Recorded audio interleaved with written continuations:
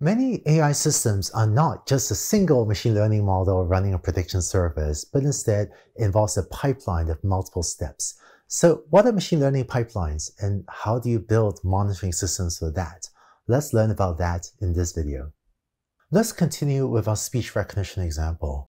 You've seen how a speech recognition system may take as input audio and output a transcript. The way that speech recognition is typically implemented on mobile apps is not like this, but instead is a slightly more complex pipeline where the audio is fed to a module called a VAD, or a voice activity detection module, whose job it is to see if anyone is speaking, and only if the VAD module, the voice activity detection module, thinks someone is speaking, does it then bother to pass the audio on to a speech recognition system whose job it is to then generate the transcript. And the reason we use a voice activity detection or VAD module is because if, say, your speech recognition system runs in the cloud, you don't want to stream more bandwidth than you have to your cloud server.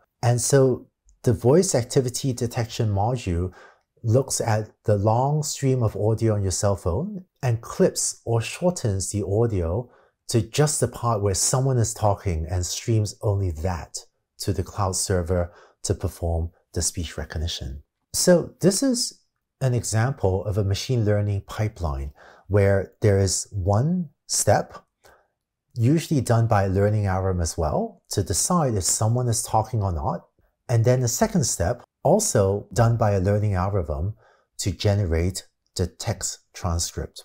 When you have two learning algorithms, one that's learned to detect if someone's talking and one that's learned to transcribe speech, when you have two such modules working together, changes to the first module may affect the performance of the second module as well. For example, let's say that because of the way a new cell phone's microphone works, the VAD module ends up clipping the audio differently.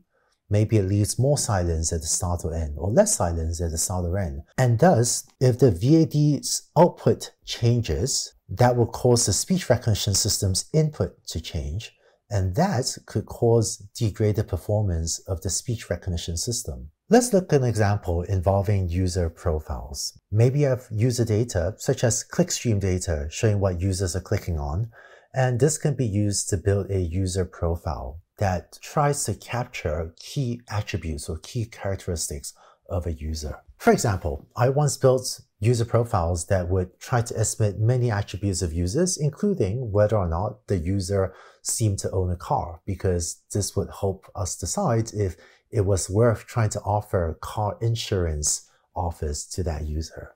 And so whether the user owns a car could be yes or no or unknown,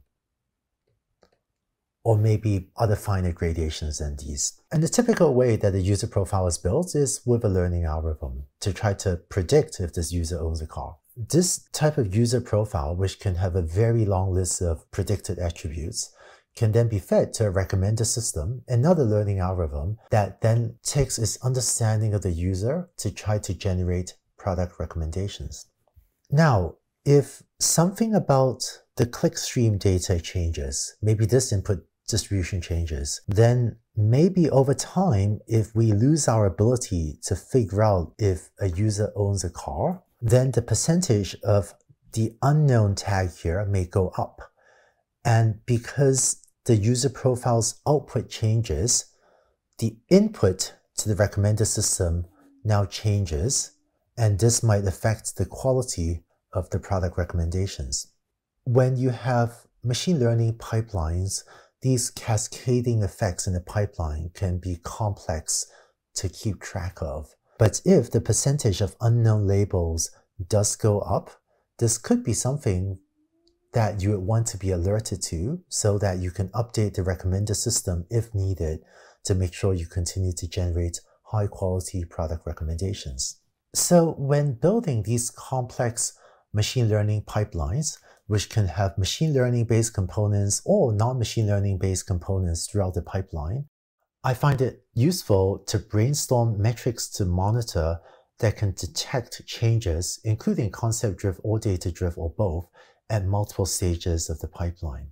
So metrics to monitor include software metrics for perhaps each of the components in the pipeline, or perhaps for the overall pipeline as a whole, as well as input metrics and potentially output metrics for each of the components of the pipeline. And by brainstorming metrics associated with individual components of the pipeline as well, this could help you spot problems, such as the voice activity detection system outputting longer or shorter audio clips over time, or the user profile system suddenly having more unknown attributes for whether the user owns a car, and thereby alert you to changes in the data that may require you to take action to maintain the model. But the principle that you saw in the last video of brainstorm all the things that could go wrong, including things that could go wrong with individual components of the pipeline, and design metrics to track those. That principle still applies, only now you're looking at multiple components in the pipeline. Finally, how quickly does data change? The rate at which data changes is very problem dependent. For example, let's say you've built a face recognition system. Then the rate at which people's appearances changes usually isn't that fast. People's hairstyles and clothing does change with fashion changes. And as cameras get better, we've been getting higher and higher resolution pictures of people over time. But for the most part, people's appearances don't change that much.